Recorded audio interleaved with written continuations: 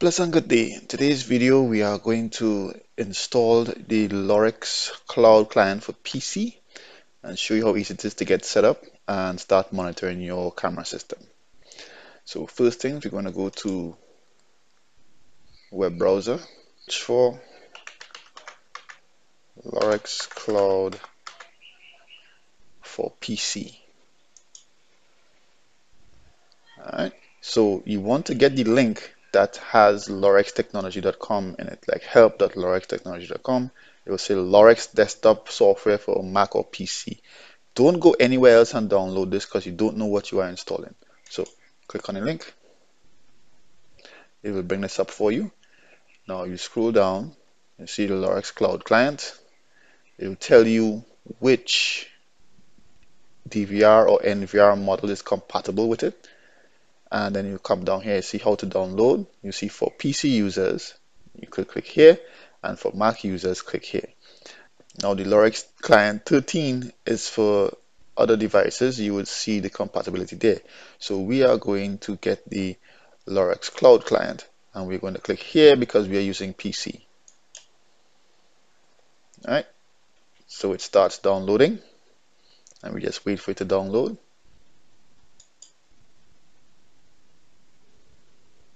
All right, and now we see it's in the downloads folder. Now we just double click on it to minimize this. All right, there you go. And we select yes. I just minimize this and that. And right here we have the Lorex Cloud interface.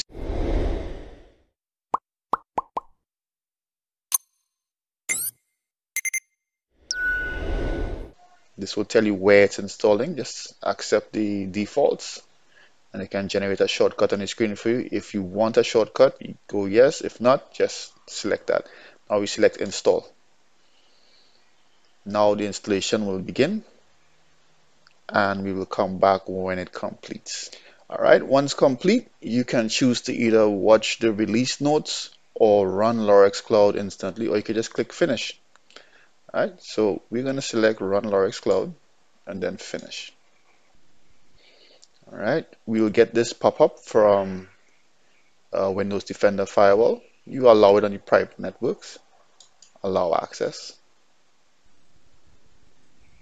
Alright, and we're presented with this. They want you to set a password for first installation. This password is not the password that is on your device, but is a password for the Lorex Cloud app. So you can set your password to whatever you want it to be. And you can select auto login after registration. If it's your PC and you're the only person going to be accessing this, you can select that. If there's multiple people and you're going to make multiple users, I would suggest you do not check the auto login. Now select next. Now you make your security questions. And now we are in the client. Now you will see nothing here because there is nothing. So you need to add a device. So to add a device, you simply go to add. It will come up with device name. You can name it what you want. Right? You could name this one whatever, home, business. We're just going to call this one home. Now the method to add, if it's on your local domain, you can add the IP address, like the direct IP address on it, if it's set statically, because that IP address changed, then you lose connection. But if you have a static IP, select that. If not, the more flexible version would be device ID, used with the P2P or the peer-to-peer function. It's the better choice to make. If you have a specific reason for using local IP, then use that.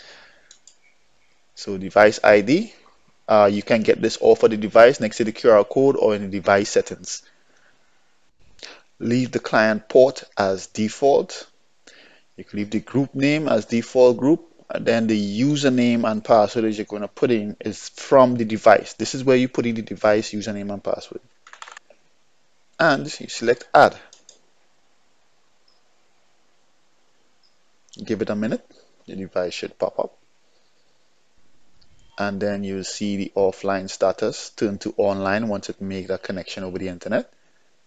And now you have accessed your DVR or NVR remotely. So generally what most people want to do is get into the live view. So click on live view and it'll pop up. Now you can choose the amount of cameras you have. You can choose the divisions. You can get 9 screens, 16 screens, or you can even make a custom split. All right. And then when you're ready, just double click on your device name